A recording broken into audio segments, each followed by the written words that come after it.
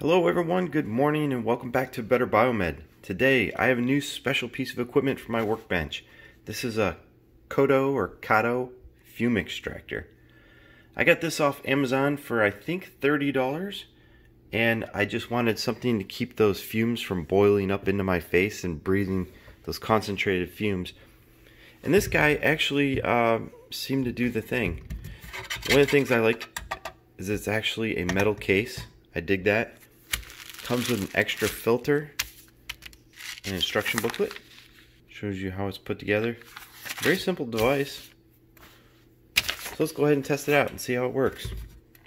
It's got a power switch on the side. Reasonably low noise.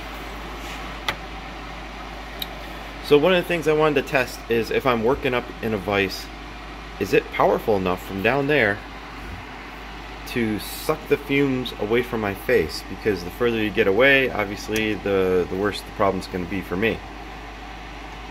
So what I'm going to do is I've got my soldering iron here already up to temperature, and I'm going to see what does it do.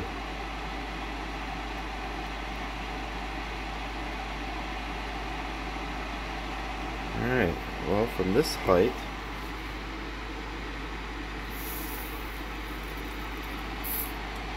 it is sucking them all completely away from me. Now it's not going up into my face like it was before. So this is going to help. There you can kind of see it.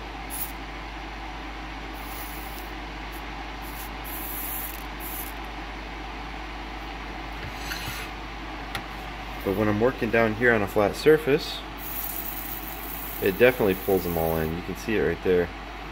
None of the fumes are coming straight up into my face, which is the main thing that I wanted. So it's basically blowing whatever the remnants are down and along the wall instead of straight up in my face.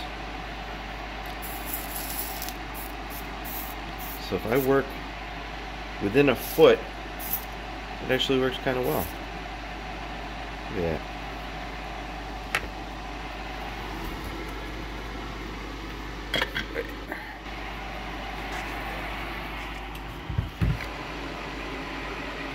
Got pretty good wind flow.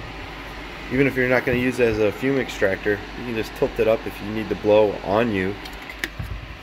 Sometimes it gets pretty hot up here, pushing carts around and working in a shop. Extra filter. I don't know if I'm going to ever need that, but that's nice. And there you guys have it. My new fume extractor. It's going to live right up here on my bench, right back there. So as I'm working right here, I'll just kick it on and it'll do its thing. Well, that's all I got for you guys. Thanks for watching. Just a little quickie on a new component to my soldering station. So hope you liked the video, guys. Thanks for watching.